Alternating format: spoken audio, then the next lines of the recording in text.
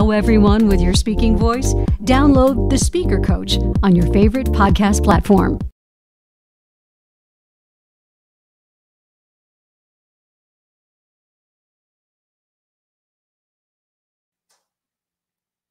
Hi, everyone. This week is Sports Week on Live with Lisa, and I was dying to know when I was getting back into a stadium and what are the athletes doing to be game ready. And we packed the week with guests who would share the behind the scenes in the world of sports. In light of the events happening in our country and around the world, when Dr. Jen Welter and I talked about our conversation for today, we turned to chapter 4 of her book, Play Big. Here we go. I want to read just this piece. We have to embrace, not fear our differences. My football family was and continues to be the most diverse and wonderful family. It includes men and women I've played with and against here and abroad. It includes the people I've coached and been coached by, tackled and been tackled by.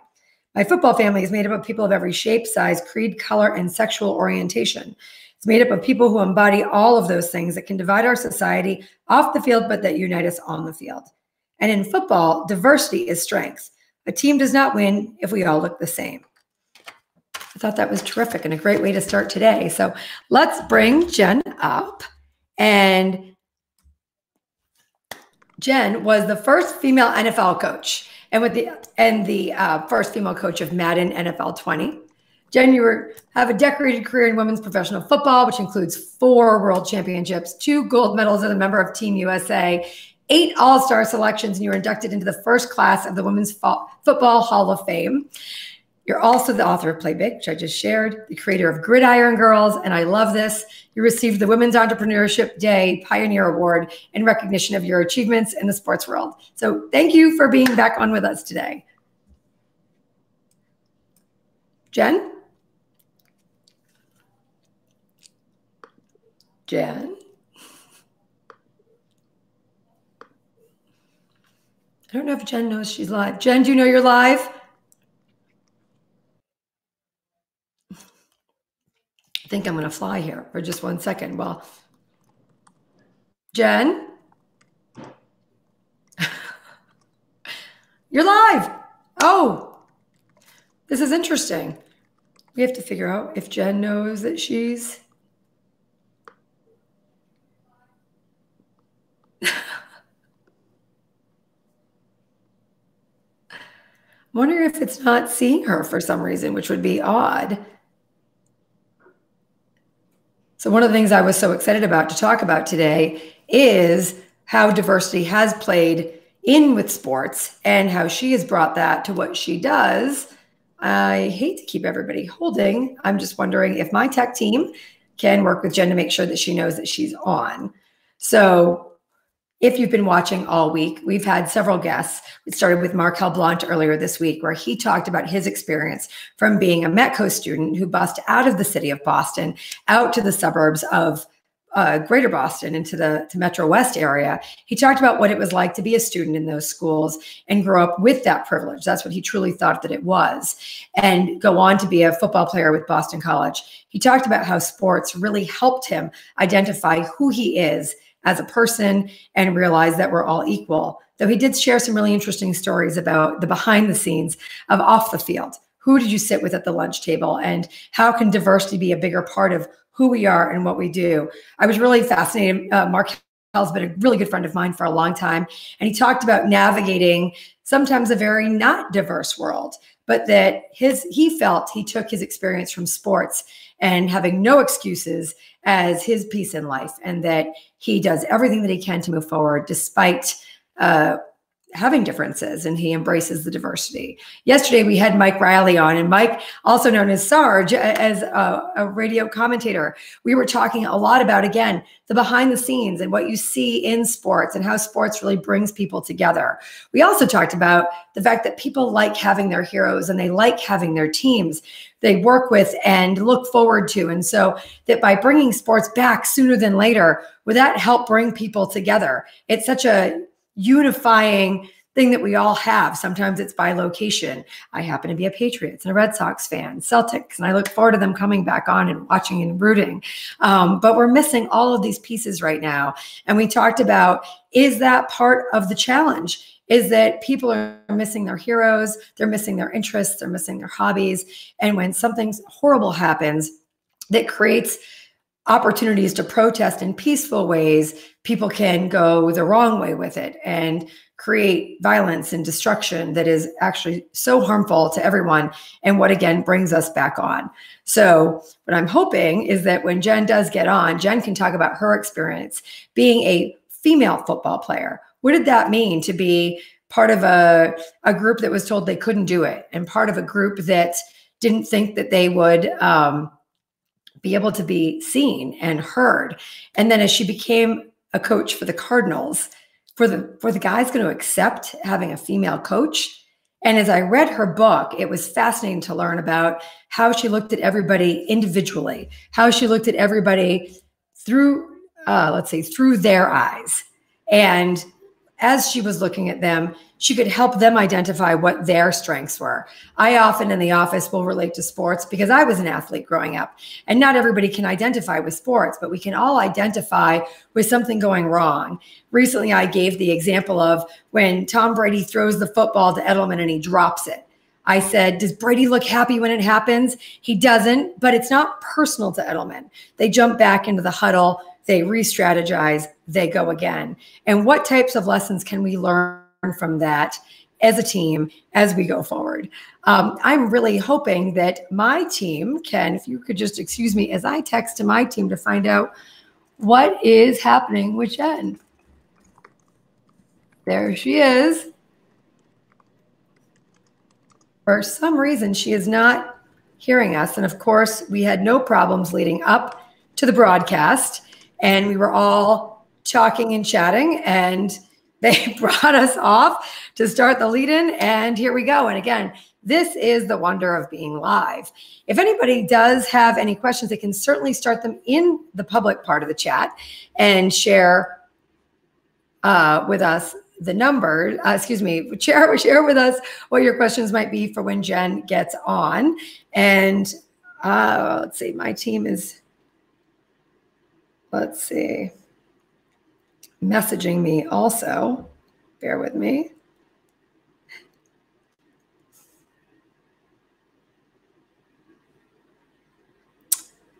One second. You're saying, watch Lisa tap dance. Let's see here.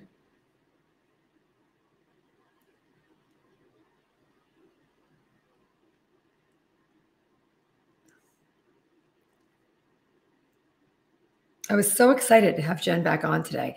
She was actually our 6th episode, way back when we first started this, way back when we thought, we'll do this for a few weeks. We'll see how it goes. We'll bring some really interesting people on who can inspire us. The first time Jen was on, she talked a lot about setting a new course for yourself and a new pattern, and that chaos comes from not having a pattern in your day.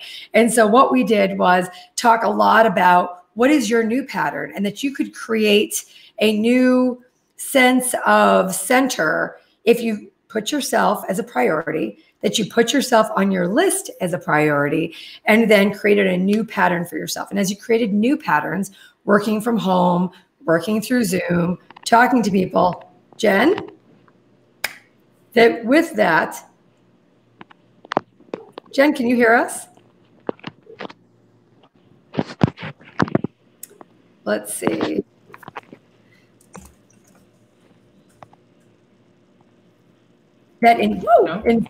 No, she can't hear us. Well, isn't that interesting? Hold on.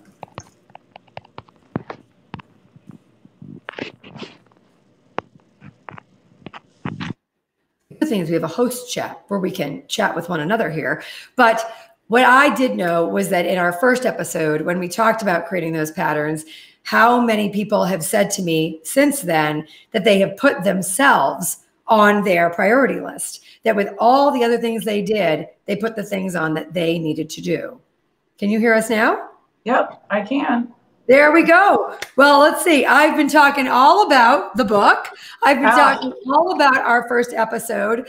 And Jen, I can't tell you how many people talked to me about putting themselves on the priority list after you're on the first time.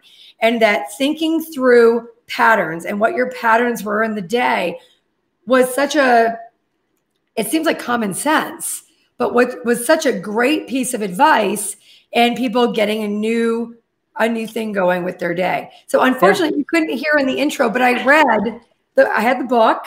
Yes. And I read the first part of chapter 4. Yep. And as my guests know, I go through these books. Okay. Yes, we have highlights.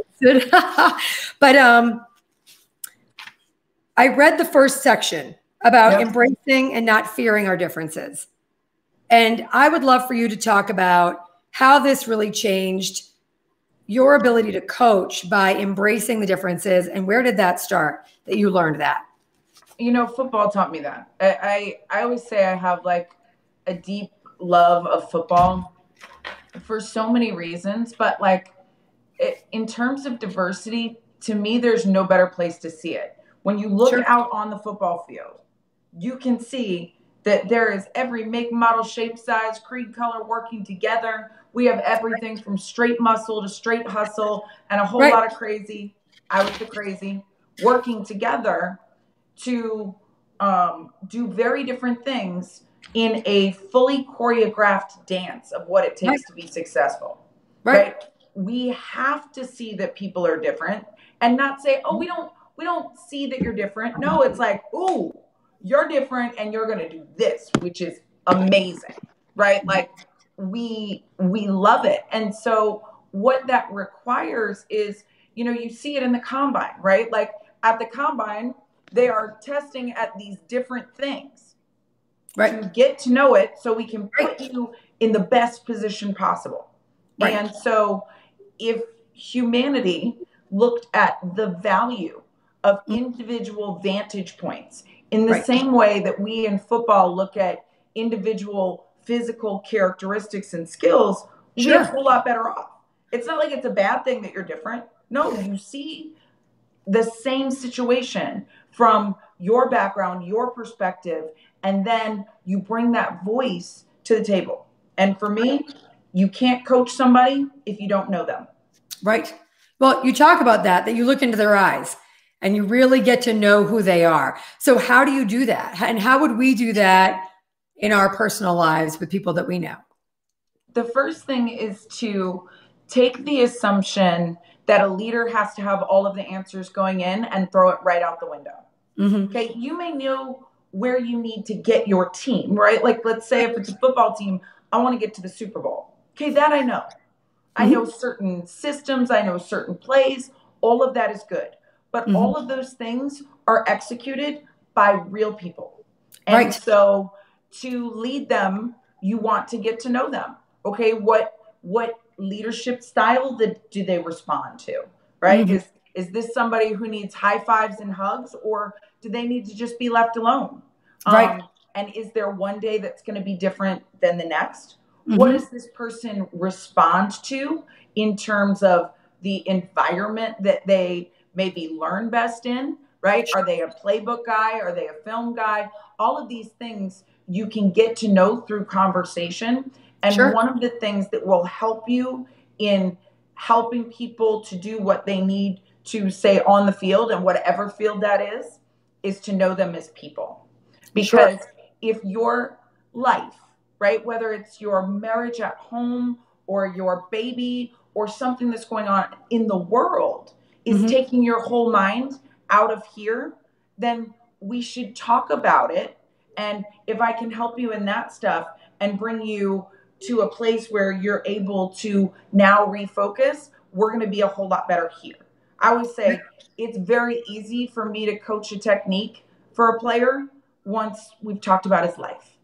Because if they trust me enough to bring me into their world, then that doesn't stop when you get to technique. So we can lead to the extent that we can walk a mile in somebody's shoes or play a game in their cleats. So with that, You talk in the book about sports is about the best player and judgments are based on skills. That is so true.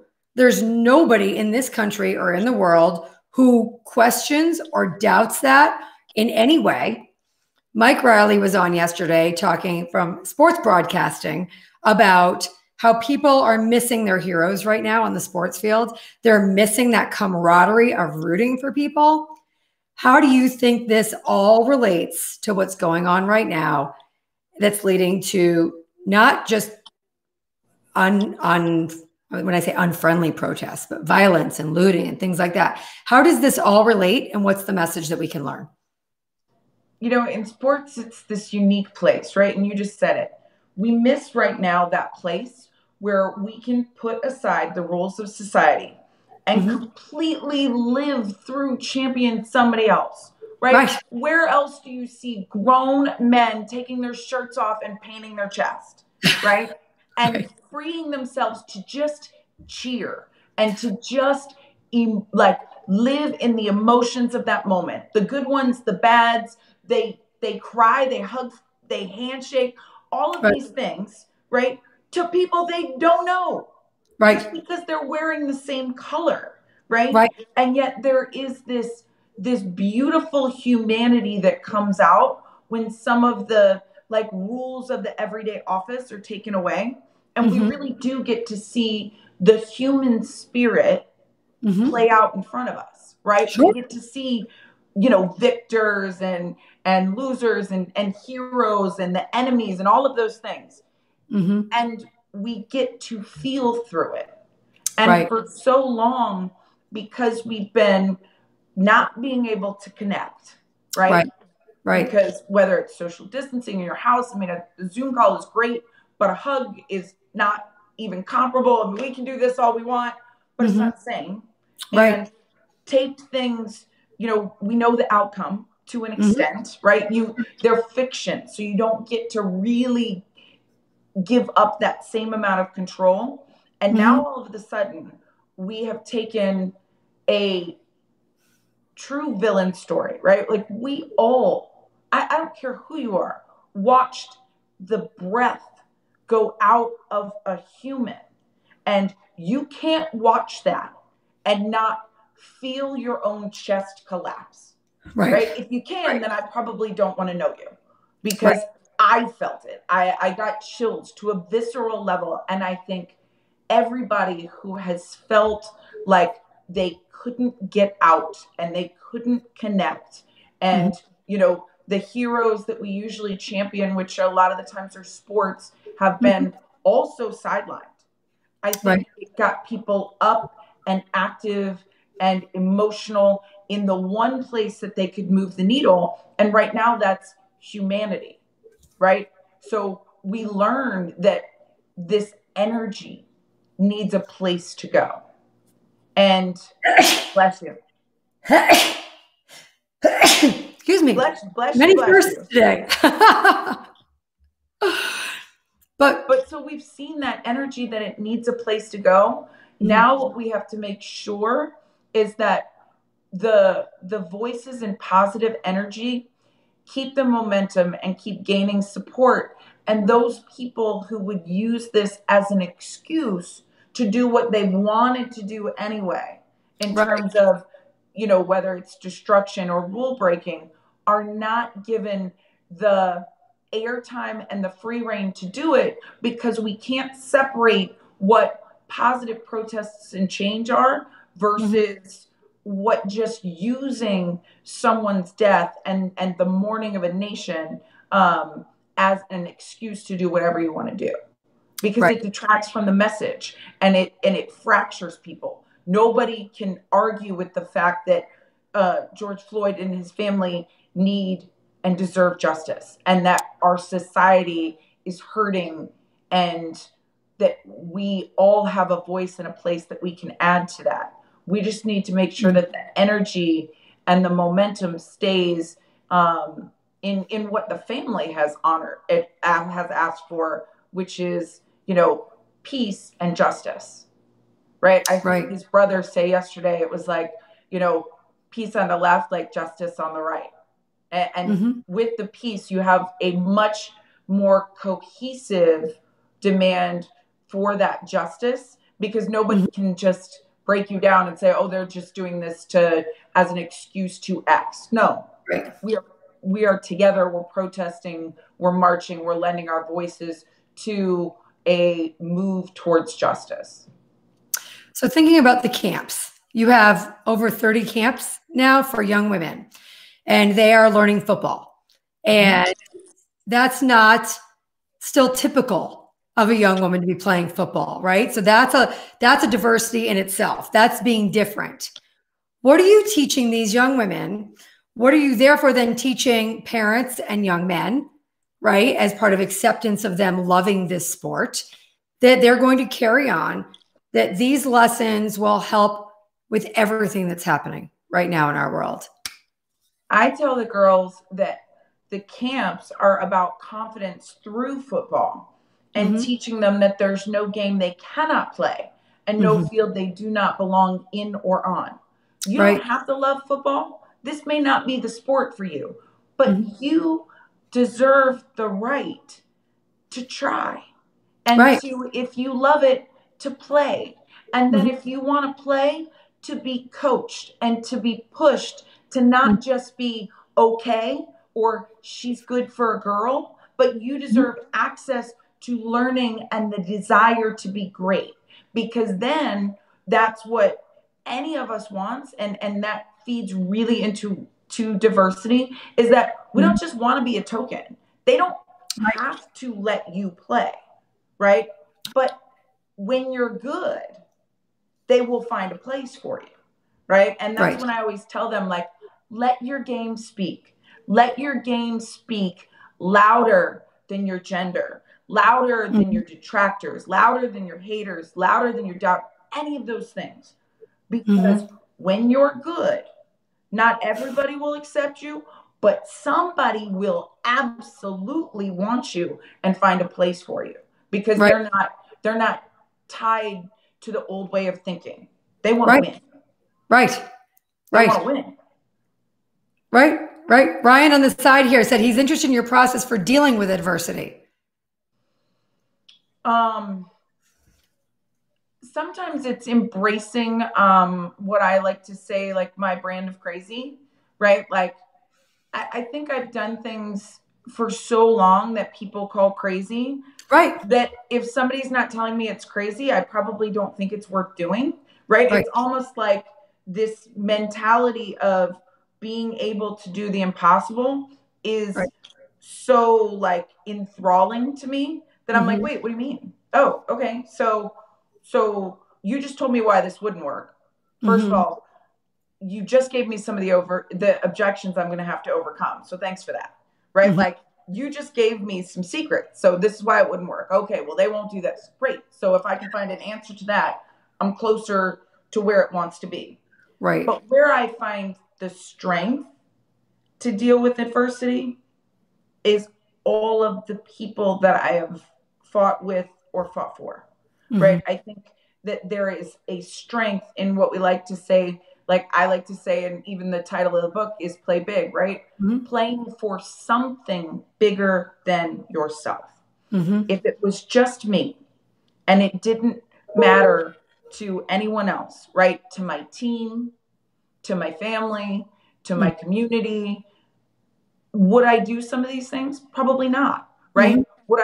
Would I run into and block a woman 3 times my size if my teammate didn't need a hole behind me? No, I wouldn't, right? First of all, I'd go to jail. Second of all, I mean, there's just no reason, right? But to protect her, I would do it 1,000 times over. So I think for any of us, when we might not have the strength as an individual, we can find the strength for something bigger. And, you know, whether it's your football team, whether it's the goal of the team, whether it's the love of the locker room and the people in it, or your faith, and whatever that faith is, but the ability to see that you're part of something bigger, and that we're not just, you know, flailing in the universe and getting lucky, but that you're a part of a grand design. Yeah. then you know that you are going through it to come out better for it. Mm-hmm. Jen, would you share how tall you are? 5'2". Right. I am 5'2". I remember reading, when I first read that you were 5'2", it really stopped me because I thought personally of how much I self-selected myself out of because I'm 5'2". Right? I made a joke the other day. It was a metaphor about Lisa doing a jump shot. And I was like, oh, wait, hold on. I've never done a jump shot. But in my life, in sports and in different avenues, I self-selected myself out because I was short. And I've worn 4-inch heels. No one ever realizes I'm that short until they see me without my heels on because I've always had a 4-inch heel on. Where did you get that? Not even just strength, that just sort of wherewithal that we're like, I'm going to be one of the top football players in the world because I just am. Where did that come from? Because I would love to know and share that with my kids. Well, I will tell you, and this is something about me that anybody knows, like most people think that I'm big because they see football. So I'll meet people all the time and they'll be like, oh my gosh, you look like that coach, but she's a lot bigger than you. And I'm like, see, in my mind, I'm XXL. Right. You better just go ahead and get me a small. And I was the one everybody said what I couldn't, shouldn't, and wouldn't do because I was so small. Thankfully, what I didn't do was let them be right. Right. And when I got into football, it's interesting because, it's like you want to be big. There's this idea that big is better in football. And it's actually not the truth. It can be, right? But leverage is one of the most powerful things in football. And it took me a long time to realize that I wasn't going to outbig anybody. Even though I was strong, I wasn't going to outbig them. And I was losing my advantage by running high, right? We say in football, if you're high, you fly. That means somebody else can get underneath you and win. And then one day it kind of shifted to me, like I wasn't going to outbig anybody, but I could out little and outfast them. And once I realized where my advantage was, and it wasn't in being big, it was actually in being little and being fast. And I didn't fight against it because I had an idea that I should be big. And I owned it and fully owned it in every sense. And I mean that both in how I physically played and also how I played off how I played. That's when I became great. And like, I would do little big things, right? Within the game. Because thankfully I was getting my master's and then my PhD while I was playing. So I would try things out, right? Like I'd be my own guinea pig. Like, I wonder if that would work, right? And I would make sure, for example, like if I tackled somebody, I was always going to try and tackle the big girl, right? And get up first. And then, hey, baby, do you need a hand up? Because I'm going to be here all day. Right. And they didn't know if I was nice or if I was just really not bright or if I was a whole lot crazy. But I would do those things that you don't really see to keep people off balance. Like I would blow kisses at people. I'd be like, oh my gosh, I love your quarterback. I'm going to see her next play. And I was loved and hated at the same time. Right. And all of those things that I did in terms of, even the way of not smack talking, played into this Welter is small and she can't be stopped. She's kind of like an Energizer bunny. And so I really created this kind of persona on the field that ultimately I had an international reputation of being crazy. And funny enough, I still do in a lot of the things that I've been able to accomplish in the world. But it really is like learning to look at yourself and not judge yourself based on what someone else has, but really finding the things about you that make you uniquely you and loving them. Right? I used to be like you, and I would always wear the tall heels. And you know what? It's so funny now. Now I seldom do. Now I wear a lot of flats because I'm like, I love being short. Like it's part of who I am. And it doesn't mean I won't rock heels, but I don't feel like I have to. Right. I hear you on that. I mean, I do have such a collection now that I love that I wear them because I love them. But I know what you mean. When you feel like you get to your point, right, where you're like, I'm good, and it just gave me a thought because I think about people are just talking about even getting back to getting their nails done and their hair done. And we've all gone this time without our hair. And before, that never would have happened. We never would have let those things go. No way. And now it's just sort of like, you know what? We're still that smart and that good and that fine. And we're all laughing a little bit about our roots and all these other pieces, but we don't need these superficial things to be part of who we are in our accomplishments. When you're on the field, I think also you have this psychology background. So not only are you practicing it, you're learning it at the same time. Something that really made me think, because we talk about this at my office, and I want to relate this to general business and to people who don't play sports. Coaching up, to be happy and thankful. It's a privilege when someone's coaching you up because we see your potential. Be concerned when we're not paying attention to you. My team, I'm sure they're watching. I say that all the time. Yeah. Be worried when I'm not paying attention. And there are some people that really don't like being coached up. Talk to me about the psychology behind that. I think the first thing is really like having the honest conversation of letting them know that like the greatest gift I can give you is to make you better. Mm-hmm. And I tell the girls that in my camps, right? Mm-hmm. And I really discovered that when I was with the Cardinals, and it was a conversation with Marcus Golden, and he was an outside linebacker I really saw something in, and he had gotten chewed out one day, and it was for a mistake I had made many times. So I felt his pain on every level, and I just watched his face drop. And he hadn't done anything specifically wrong. He was just way too close to the quarterback. And, hi, that's not good, right? Right. And the reason that he had gotten jumped on was because he was going to be needed that year. And I just pulled him aside, and I first coached him on the football aspect. He's like, okay, thanks, coach. And I said, Marcus, do you know why we're so hard on you? And he said, no, coach. And I said, because you've got it. You're good, and we're going to need you, and we're going to need you to get there fast. You don't have to worry when we are focusing our attention on things in the play that you can do better. The second you have to worry is when we're not talking to you, because then we've given up. Then we know you're topped out.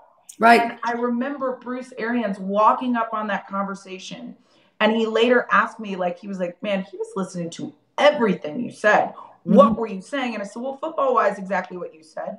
And I said, but I told him, the best gift we could give him was to make him better. Right. And that he never had to worry while we were coaching him up. When he had to worry is when we get quiet. And BA goes, oh, yeah, man, then he's cut. Good job, coach. And he walked away. And I just went. And I remember saying to Marcus, I wish that I had looked at being coached up like that when I was a player. Right. And now I know it because I'm a coach. Right. And I didn't have that a lot of the times in my career because I had played a lot longer than a lot of the players, especially at certain points. And if you have people who are brand new, you're a lot of the times having to focus on the bottom up. Right. So, you got to get somebody up to speed really fast. And they're like, oh, Welter's good. Right. She's good enough. And I now look at it and I think, but that's not fair, because how good could I have been if I was never allowed to just be good enough? I was one of the best in the world. And a lot of the coaching I got was coaching I sought out for myself. Imagine if I would have had every coach who I played for care about me to that extent.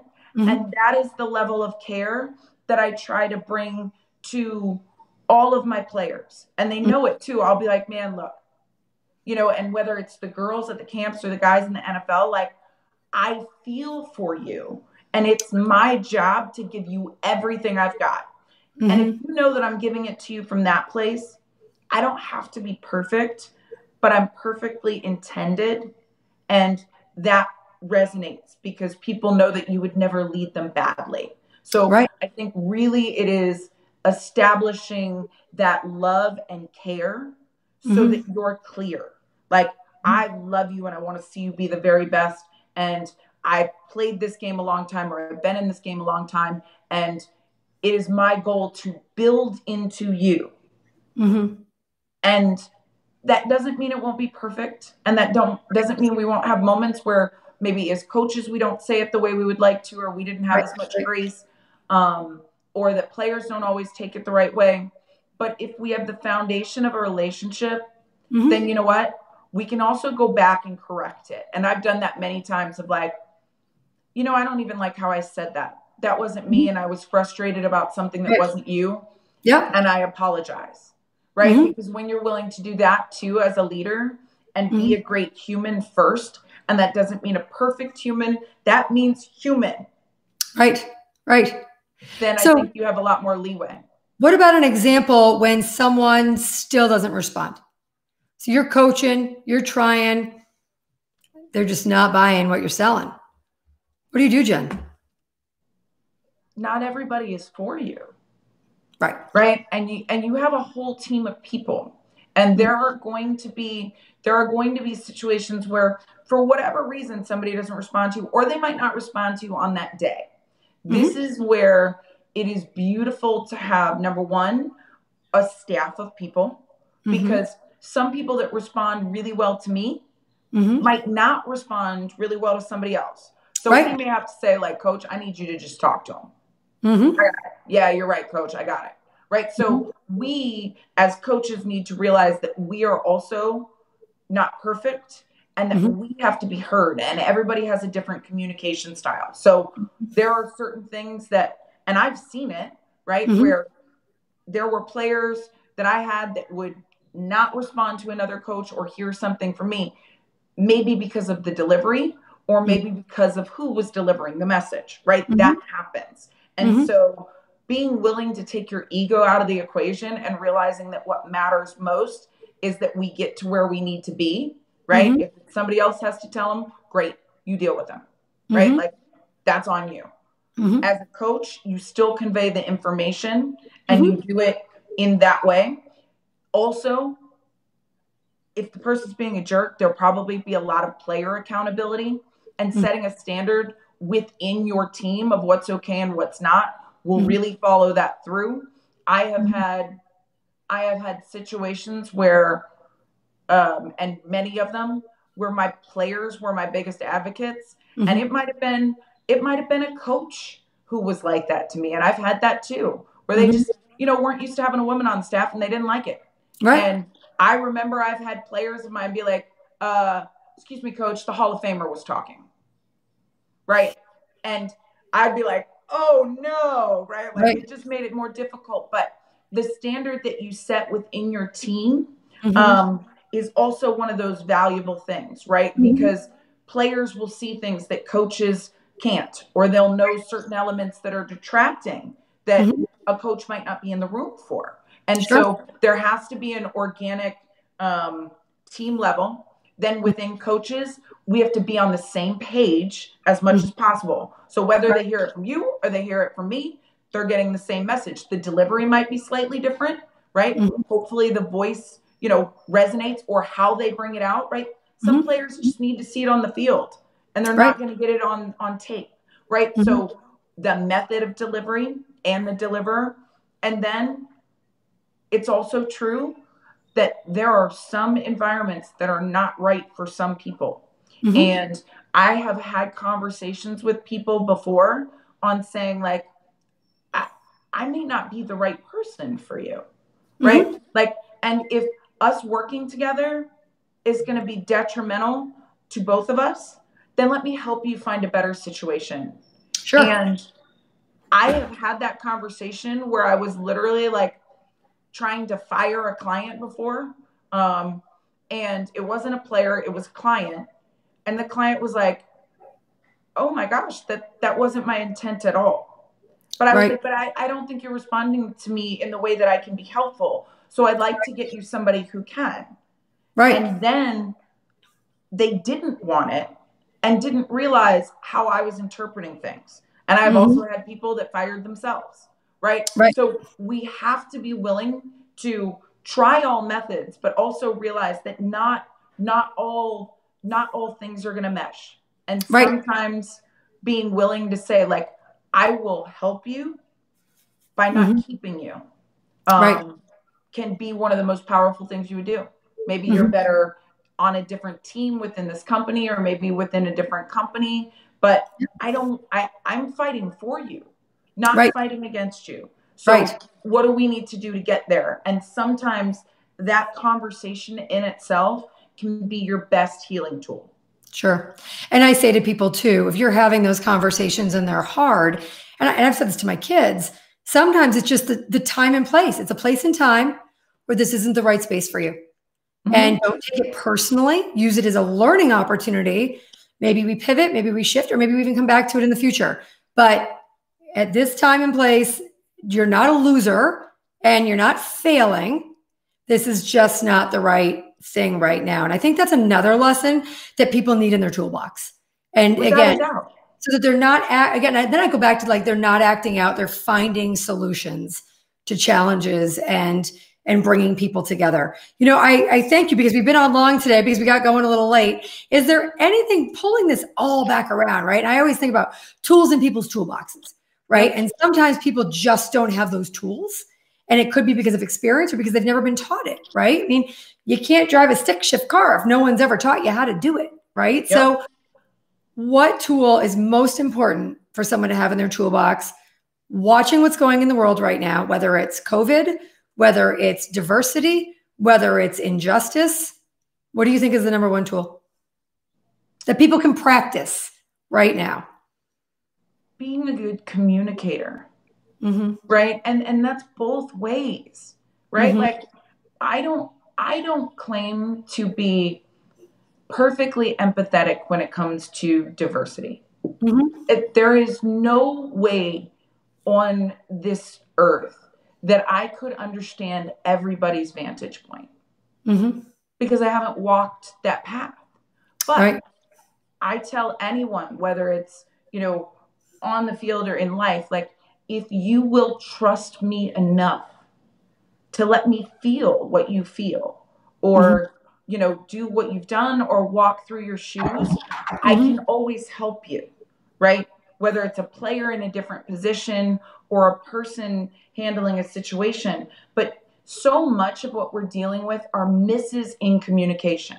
Sure. Right? Something was missed, right? I said something, you heard something else because of either my background or yours, but for some reason we missed each other, right?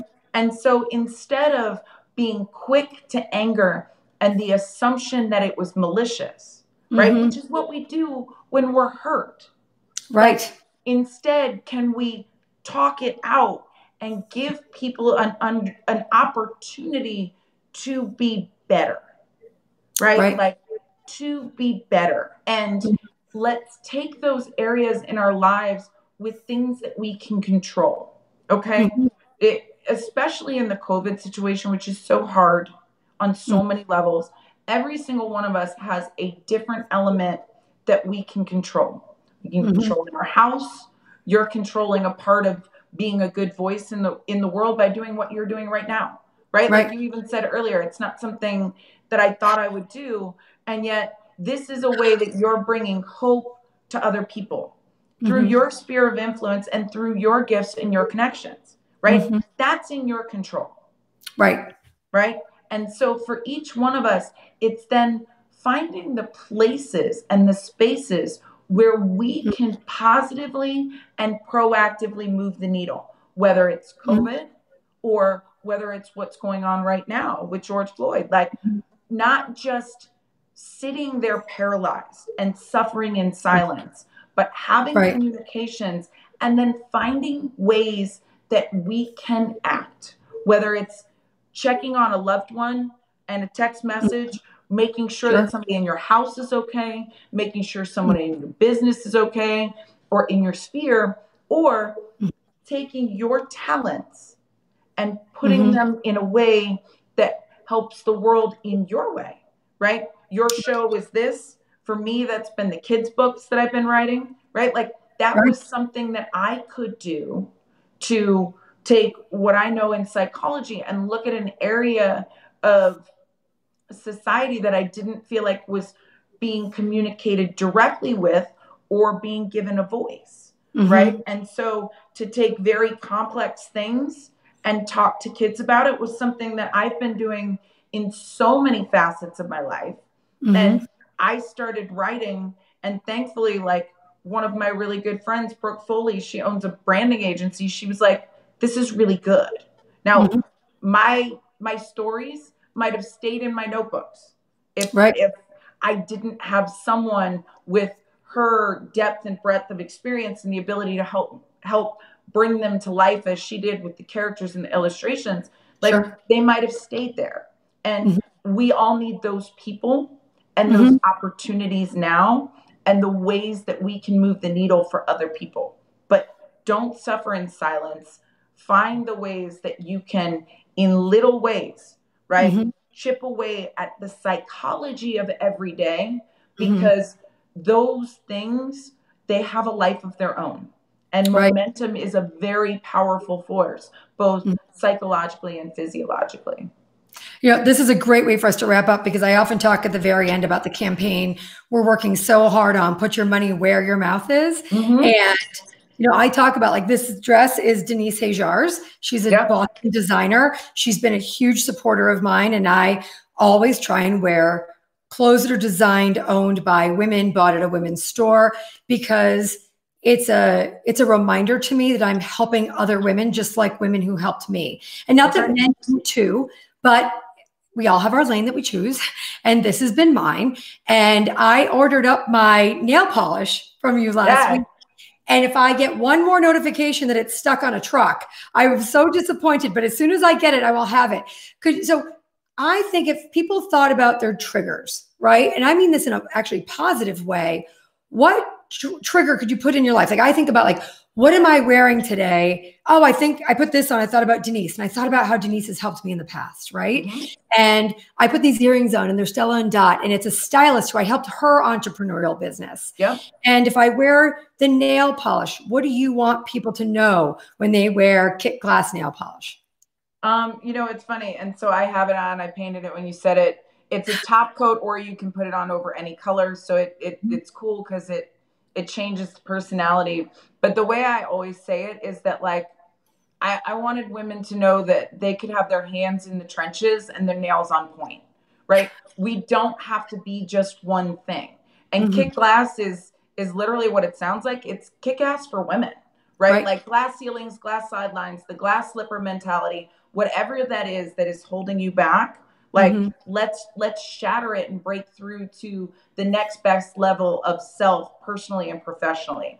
And so, you know, I have my friends who are like, "Oh, I put Kit Glass on today," and that's what I wanted them to feel, and that's what it was designed to be, and that's what it is for me. And I do the same thing that you do in terms of triggers for women. I have a really good friend. Her name's Vivian Hugh. You would love her stuff. She's fabulous. Awesome.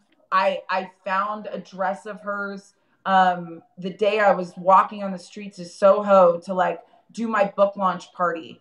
And I fell in love with it. And the last time I was in New York at New York Fashion Week, actually speaking for Visa, which, you know, of course, like you want to talk crazy, like a football coach at Fashion Week, right? Speaking. Sounds like fun to me. But like, hey, why not? And I had brought this piece of mine that she did, and it's like this half jacket, half sleeveless, pink with these like green cockatiel. I mean, it was just so stunning, and I'd never had the occasion to wear it. And I brought it because I was like, Fashion Week, this is perfect, right? And I went into her store just to check in, and she was there. And she had done her fashion show for Fashion Week earlier that day. And we both recognized each other because I tagged her in stuff, and like she had seen it. And we were like, I was like, Vivian. And she was like, Jen. And she ended up coming to hear me speak, and I got to wear something of hers on stage, and she brought her daughter, and we spent a day just really like hearing and learning about each other. And those things mean so much. So for all of us who are struggling, pull those things out, right? Whether it's out of your closet or out of a drawer, and put it on the wall. Like, set your environment up to have those positive mental triggers. And also, I always tell everyone, get a theme song. Right. You need many, right? Like, for what kind of day it's going to be. One of my favorites is Alu Black, I'm the Man, because it has nothing to do with being the man, and you can be the man, even as a woman. And all my players just do crack up. They're like, only you, coach. And I'm like, but isn't it right? And they're like, we have that on our YouTube. We've got the playlist that was created from last time you were on, and people were sending us songs, and we sent it out, and then people could add to the playlist publicly. And so that's on our YouTube playlist with me. Yes. And so yeah, we're gonna have to pop that back out, because that's really important. So important. Things, they add up. And music can transform our minds, right? And if you weren't watching us the first time when we talked about this, the reason why I always bring up a playlist and those triggers is the power is this. Your mind can only fully hold one thought at a time. So when you talk about resiliency or mental toughness, it's really your ability to shift your mind to where you need it. Doesn't mean that we don't have those moments where we lose it. But how fast can you get it back? And the beauty of music, and every time I say this, people relate to it, because that concept can be tough, but I'm like, come on, tell me that song that you can walk into a room and be in the worst mood possible, but you can't help but be like, and then you even try and get mad about it. You're like, no, I'm in a bad mood. And then you're like, but I'm not. And that is the power of triggers. So whether it's your friend's dress that like you feel good to wear it, and you think about all of those great times and connections that you've had, or a picture that can transform you to a destination that you want to be in, or a song that takes you there. In these times, especially when we're struggling with so much weight, fortify yourself by the environment that you create, both mentally and physically. Yeah, this is great. I hope that everybody who's watching this is liking the video, because when you like the video, this will pop up all over YouTube. More people will see it. More people will share it. If you have not subscribed, please subscribe, because we have more great people coming on too. And I'm sure I'm going to talk Jen into coming in the future. And anytime. And you're actually coming up on a summit that's coming up. We had Pamela Bellato on last week. She has her summit for military wives. And Nickerson, because of this show, is now a sponsor of the summit. We will be working with Pamela to promote this. You're a speaker at the summit, as is Jazz Booth, who was a speaker of ours last week, and you introduced us to. I love the way this is all one giant circle of support. And when good people come together, that's what's possible, right? And Jazz has actually been out to my football camps. And I have supported her at her events. And the funniest thing, of course, is, you know, Jazz is 6+ feet tall. And then there's like her up here and me down here. And we're both like, yeah, why wouldn't we go together? Right. Like, and that's the beauty of it. And I think we will continue to expand on that and all of the things that we do. And yeah, it's going to be a great summit. Everybody should tune in for that. Military is really close to my heart. Because my dad is a Vietnam veteran. He is a veteran, a Silver Star and 2 Bronze Stars, a legit hero, and he formed my mentality. So that is a place that anytime I can lend support for their heroism, right? Which might be just shining a light on what they're doing. I'm going to do it, because, you know, again, we need to see, and connect with the great people who are doing great things in so many areas of the world. Well, we'll put information about the summit in the messages beneath this video. If people have other questions, ways of getting in touch, want to know more, please put messages beneath the video on YouTube. We'll be back in touch with you. We'll put information about the summit up. We'll have a link to Jen's book. And Jen, thanks so much for joining us. And we're back again tomorrow because it is, well, it's Thursday. We're back on tomorrow. So anyway, thank you so much. And we'll see you again. See you again soon, Jen. You're so welcome.